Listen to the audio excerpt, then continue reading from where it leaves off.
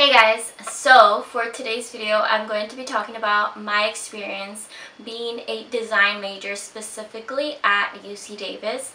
So a lot of the DMs that I've been receiving have been more towards being a design major. So I thought I would make this video to help you guys, and personally I had a lot of questions coming in specifically as a design major, so I feel like a video like this for me would have been super helpful.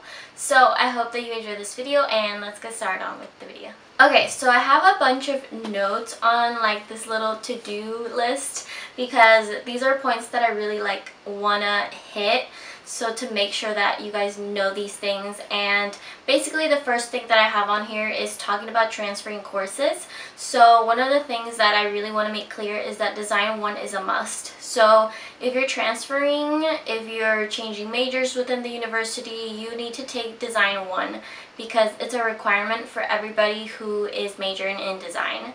Also, as a transfer, you should definitely try to transfer as many courses as you can, because that really helps you so that you don't have to take as many courses at UC Davis, and therefore you don't have to pay as much.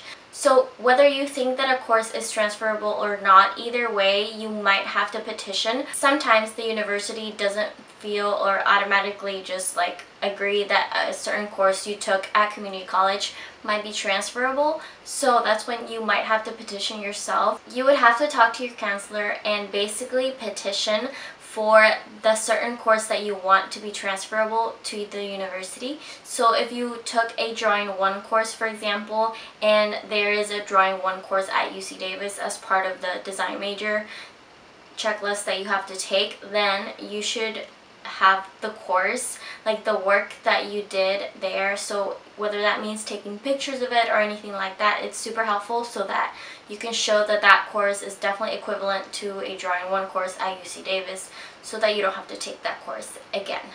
So those are some super important points that I wanted to bring up, and hopefully throughout this I'm not forgetting anything because I really made sure to try and put everything that I know into here. So the next thing that I want to talk about is design courses and the design major checklist. Actually, I'll have the link down below to what I'm going to talk about right now, and I'm going to try and show you. So if I can, I'll post a picture of what I'm talking about on the screen somewhere, maybe on this side. But basically, if you go, or if you just simply Google UC Davis Design Department, I recommend going on this site because as a design major, you have a checklist that the university has created for you to keep track of what courses you can take and also what courses you have to take, so core courses, in order to take other courses. So over here in this site, I'm going to put a specific link just to this so that you can easily access it, but I wanted to walk you through it just in case.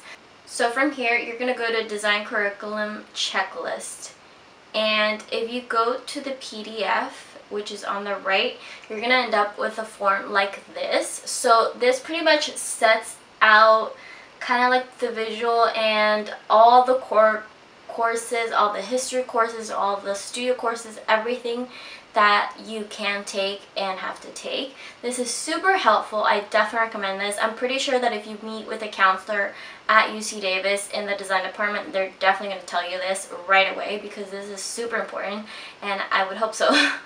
But anyways, there is a 2017 to 2019 and also a 2014 to 2017.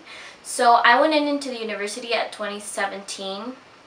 So I went off of the second form, but obviously if you're an incoming student or you're planning to transfer, you should stick to the 2017 to 2019. Putting this paper on your desk, have it there for you to look at every time you've completed a course, check it off and everything. And also another form that is super important that is also similar in the same place is these forms right here. So on the same website, under the courses schedules for 2019 to 2020, there's also different papers for fall, winter, and spring. So these are courses that are offered for those specific seasons or quarters, I guess I could say. But that's super helpful. Also, when you're looking for courses, then you can look on these papers, download the PDF, print them out, whatever works for you, and look at what courses are offered that you want to like add onto your schedule. So I definitely recommend that. Okay, so I'm going to briefly talk about the courses that I took just so you get an idea whether you want to take the course, whether you don't, and I hope that this is enough. I'm gonna go briefly on this just because I don't want this video to be like 2 hours long, but I'm gonna help you guys as much as I can. So fall quarter of 2017 was my first quarter, and this quarter I took Design 1, which is a requirement for everybody. I also took Design 16, Graphics and Computer, and then I took 40C, which is Design Aesthetics / I believe it's Experience. And these courses, so for Design 1 is the biggest class in terms of how many people are in that class that you are most likely going to be in terms of design courses. That was my biggest class for me. I believe it was about 400 students. It was in the auditorium and it was huge. So because that course is so big, you do have a side little course that comes with that one, which is you get into a section and you come into groups, and the student assistant that you have, basically like the student assistant goes through things with you about what happened in the course and discussions and stuff like that. So you do have a discussion class for that. For Design 16, basically you learn Illustrator, Photoshop, and stuff like that. So those are super helpful. I had already taken it, but it was hard for me to petition the class, so I just took it anyways. And you have to keep in mind that all these courses are throughout quarter system, so you have 10 weeks for the courses, which with studio courses it gets pretty tight, but it's definitely doable. Like, you just have to work your butt off basically. And so for Design 40C, that was the same professor that I had for Design 1, which I believe was Housefield. He's a really funny professor. He's really cool. He's really good professor, and I definitely recommend. I believe he's still teaching those courses. For Design 40C, you basically learned about like experience and aesthetics. So things that were like pretty, you read a lot of books, and you learned about like immersive experience, like designing immersive experiences. It was a lot of things that you had to like process, as in like learning. So he basically taught, like lectured a lot that you had to like really like grasp onto. And for winter 2018, I took Design 37, which for me was coding for designers. I believe now it's called Design 111. But that was a hard class, you guys. That was the first coding class for me, and I took it with Young, and it was a hard class, honestly. If you're good with coding, you're gonna do, I'm pretty sure, way better than me. But I definitely passed. I had a hard time with that class for sure. After like the second week, like the first week I felt like I was understanding everything, and then the second week I felt like everything just started going downhill and I was so confused. So that is a tough class for sure, but I definitely recommend, because coding is such a good skill to have nowadays, especially as a designer. And Design 115 was letter forms and type. I also took it with Young, and this course was very like hands-on, so you had to do a lot of cutting, you had to do a lot of lettering, stuff like that, which was, it was, how would you call it, it was like kind of something that I had tough in terms of just basically hands-on, just every little detail. So it's not like it was drawing and stuff, it was more of like cutting on the cutting board, like stuff like that. And then I took Nut 10, which is Nutrition 10, but that was not in the design department. I just decided to take that as like a different like non-design course. And then I took Design 127A, which was Sustainable Design, and I took that with Ferguson. I think that's her name, that's how you spell it. This class was really good. I think it was really cool that they have a sustainable design course. I definitely recommend taking that class. It was really easygoing. Like, it was like mainly you just listen to the lectures, and then there was a big group project, and that was pretty much it. Like, it was pretty easygoing. And from what I remember, the course wasn't that long.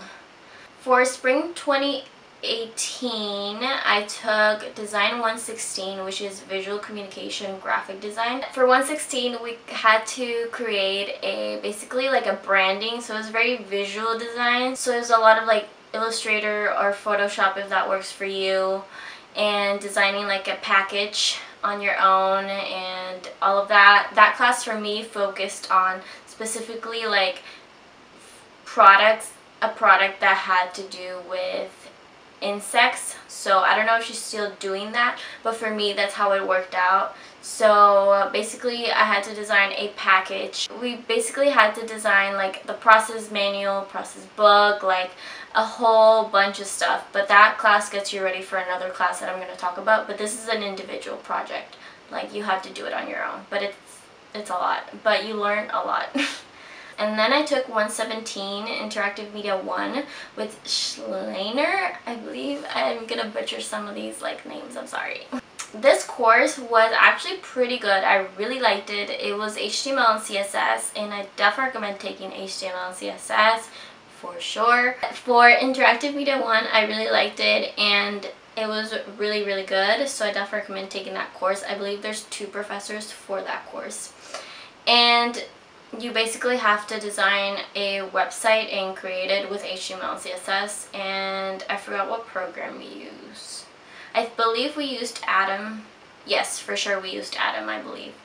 For Design 149, which I also took that quarter, it was information design, and it was with Kelly. So I feel like this course is where the professor wasn't there.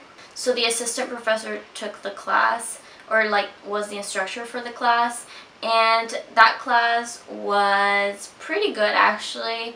It wasn't horrible, it just was a lot of like adjusting to not having the professor but having the assistant professor. But that course was a lot of like just lecturing, and that's all it was. But then you did have a project and an exam, like a written exam, so you really had to take notes and take account of like everything that was being taught. So definitely don't miss the class. But also, other than that, I took UWP 101, which is Advanced Composition, and I took it with Jones. So this course was okay. Like, this course wasn't bad. It's just at the beginning, like when I came into the class very confident about like my writing skills, but then like after the first essay I was like, okay, I need to go to office hours. So I definitely recommend for UWP courses to utilize your office hours. So another quarter, the following quarter was fall quarter of 2018.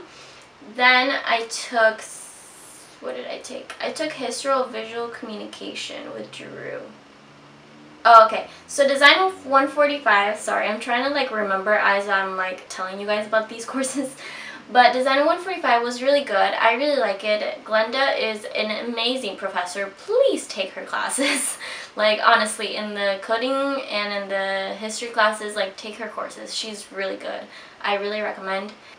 You just have to attend the class, like, and you will do really good. Like, as long as you're taking notes and doing what you're supposed to, you're going to be doing really good. Design 151, Type in Motion. I suck at saying his last name, but his name is Mark Ishisaka no Fate. I suck. I'm sorry. Like, if professors watch this, like, this is so embarrassing. But, like, Mark is an amazing professor. Again, like, he's really good. I love taking his class. I definitely recommend, if you're taking Type in Motion, take it with him. This is a really good class, and it went so well. And it just was a good experience learning After Effects. So first for the class, you do like for every single project basically, you do, well, first of all he lectures, he teaches something, and then you do like brainstorm, then you do like storyboards. So he really wants you to plan out like what you're gonna have in this motion project that you're doing.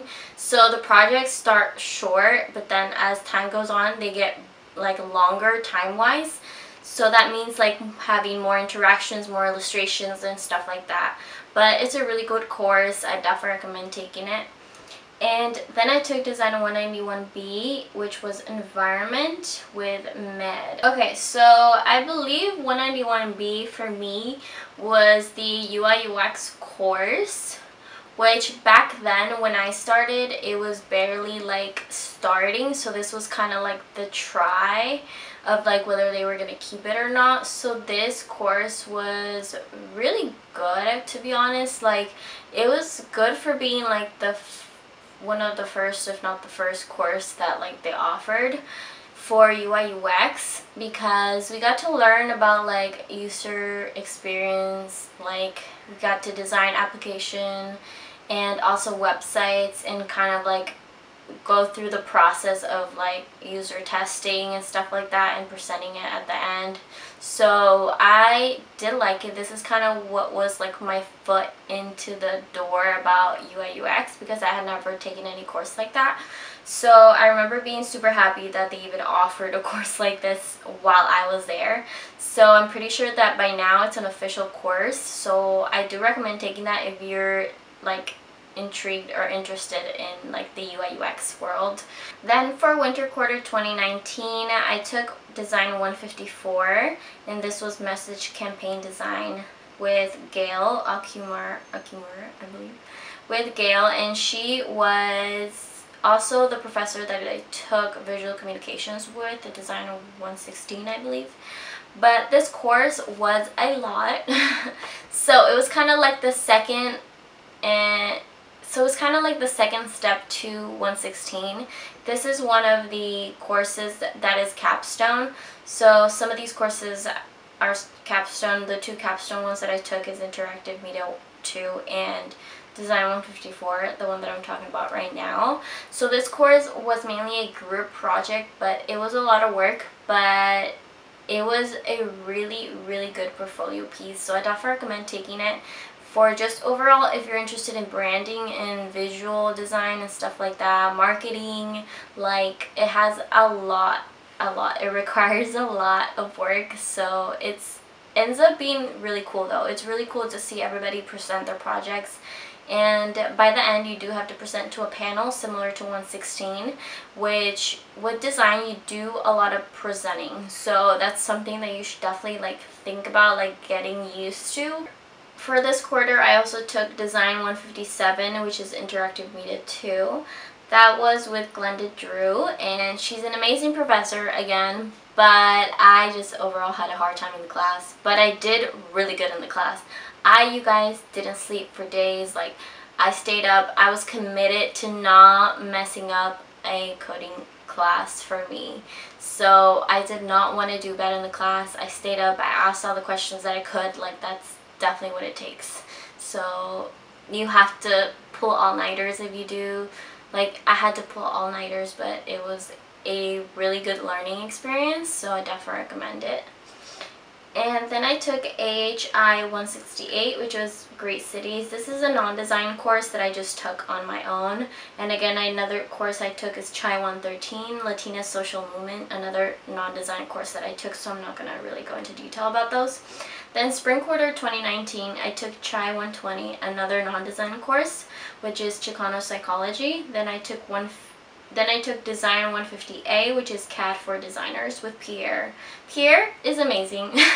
You guys, like, you should definitely take him if you get the chance. He's a really good professor. But you use Vectorworks for that class, and then Rhino, and then Atlantis also. So you do use those three for that class. That's pretty much the focus for that, but I definitely recommend branching out of what you're trying to focus in design, just like I did kind of with that course, because it just helps you learn more programs, you know, and like different things. I took Design 178, which is wearable technology, which Katia Vega, and that was the last course that I had for that one. But that course was a learning experience. So basically, you have to take all the coding classes for designers and stuff as a prerequisite, but it was an experience. It was a lot of like learning, but it was super helpful for me because I had a friend that was a computer science major in there, so we kind of worked together. There was a lot of projects in pair. You could also do it alone, but I chose to not do it alone.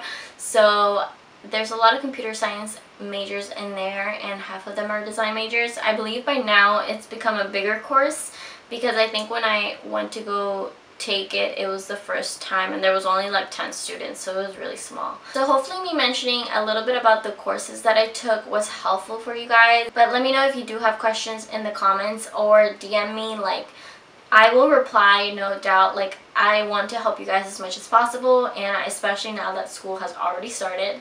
So I hope that you enjoyed this video, and if you did, don't forget to give this video a thumbs up and subscribe down below if you haven't already, and also turn post notifications on because it lets you know when I upload a video.